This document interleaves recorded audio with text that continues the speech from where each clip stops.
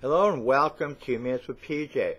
Today's date, July 28, 2016. Our discussion word today is going to be spirituality.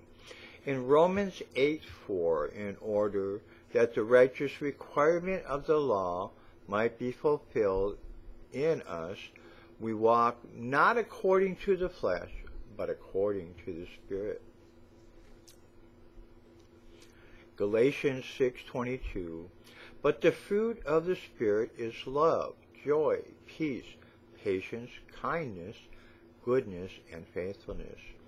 Colossians 3:1-3, if then you have been raised with Christ, seek the things that are above, where Christ is, seated at the right hand of God the Father.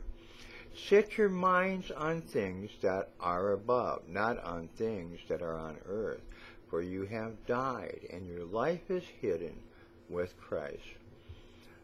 What I'm getting here is when Jesus was on the cross, he finally gave up his spirit when he died for our sins. We need to believe in God and Jesus with our whole heart, mind, and soul.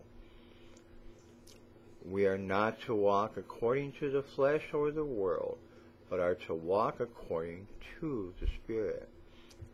When living in the Spirit, our fruits are love, joy, peace, patience, kindness, goodness, and faithfulness. We have been risen through Jesus Christ, for you have died and your life is hidden in Christ the Lord. The other part is the Holy Spirit will work through us as God promised. I want you to think about this today and have a blessed day.